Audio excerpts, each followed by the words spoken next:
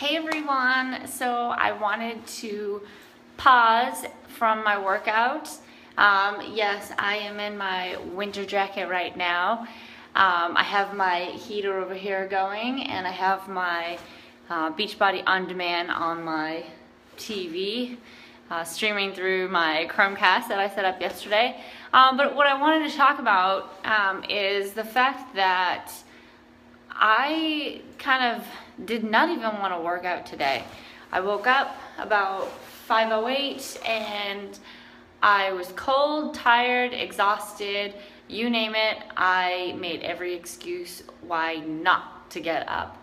But I had to push myself through, and I committed to a program, and I also have a challenge group going, and if me as the host of it is not even getting their workout in, what does that say for the rest of my group?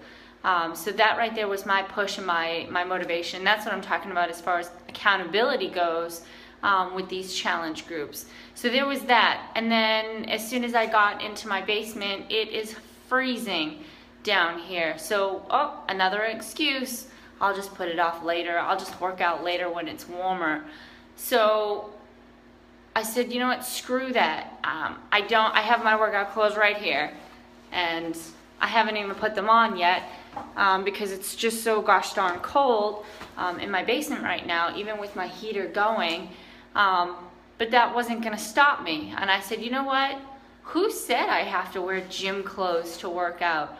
So I'm in my jeans and I'm in my jacket, which I wore to bed last night because I fell asleep with my son, and I woke up and I was in his bed, still with my jacket on because we had come home, and I went right upstairs to read him a story, and I fell asleep with him because I was that exhausted because I was up really late the night before. But what my point is from this is I could have taken all of those excuses. It's too cold, I'm too tired, I'll put it off until later. I could have taken every single one of those excuses and applied them. But my why is more important to me than those excuses.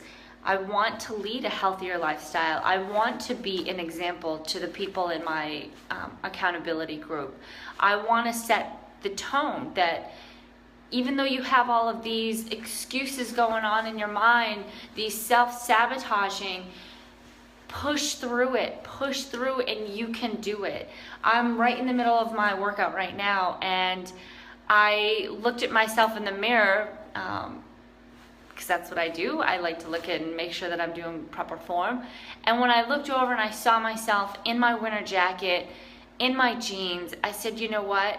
I need to talk to people. I need to talk to people about this and say, you can do this. You can do anything you set your mind to. And this is what my accountability group this coming month is all about, is your mindset. It's mind over matter. You need to push through those excuses and say, I'm doing this for a reason, and I can do it. I really believe that we get in our own way and we don't see our results because we're too comfortable in that other phase, that we're kind of scared to push through those barriers and say, you know what, screw this, I can do this, and I will do this. So I'm gonna get back to my workout. I just wanted to share this with you and just let you all know that kick those excuses to the curb. Let's do our workout together. Let's get these things done, and you will see the results. These next 30 days are crucial. You are setting the tone for the rest of the year. You fall off at day 15, you're gonna already set yourself up for failure and say, you know what, I can't do this. But I know that you can, and you just have to believe in yourself too. I know that you can do it. You need to believe that you can do it.